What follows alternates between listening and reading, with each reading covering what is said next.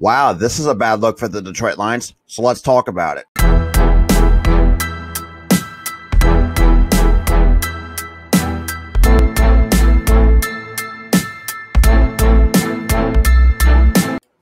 Yo, what is going on, everybody? So welcome back to a brand new video on the channel. So in today's video, we'll be talking about Calvin Johnson is willing to end the beef with the Detroit Lions if they pay him the $1.6 million. So before we get started in today's video, if you are new to the channel, you'll make sure you hit that like button to help me rank on my YouTube and for the algorithm to help push out my new videos. Also, hit the subscribe button with the notification bell so you guys will be instantly notified when I upload a new video or multiple videos or a couple of gaming streams. Also, get in the comment section down below. You'll let me know what you guys think about the this little beef between Calvin Johnson and the Detroit Lions. Also, huge shout out to the people at Spotlight Sports Network for partnering with me. Can't wait to do a lot of things with you guys in the future. Also, if anyone is interested in getting Philly Sports Podcast merch, my Teespring store link will be down below in the description.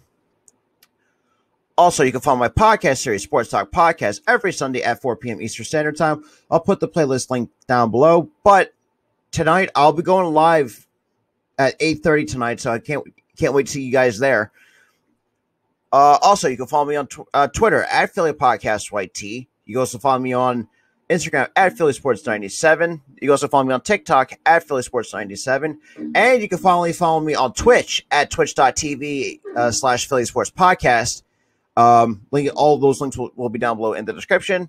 So with that being said, let's jump right into it. So obviously, after Calvin Johnson retired, the Detroit Lions unfortunately had to force him just basically told him, said, look, you had to pay the $1.6 million of your signing bonus back to them. And it's like, you would think, it sounds fucked up, and it does. Like you told one of your greatest wide receivers you had it in your franchise history. Might be wrong on that, but you would think Calvin Johnson would. I mean, the Detroit Lions would have had a better solution than that. I don't think they did, but I just feel like now.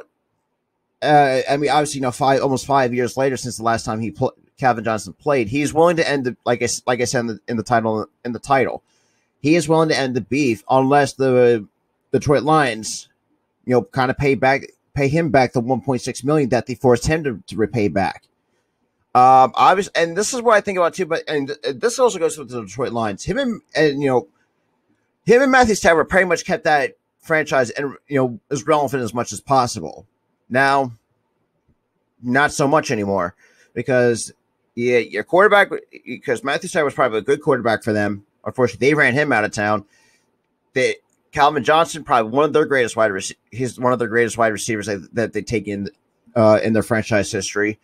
He retired in 2016, and basically, you guys made the Detroit Lions made him lose for the love of the game. Basically, I don't know why the Detroit Lions is just like a shambles of an organization that you had two of your better players that kept you relevant for a handful of years, and then you drove them out.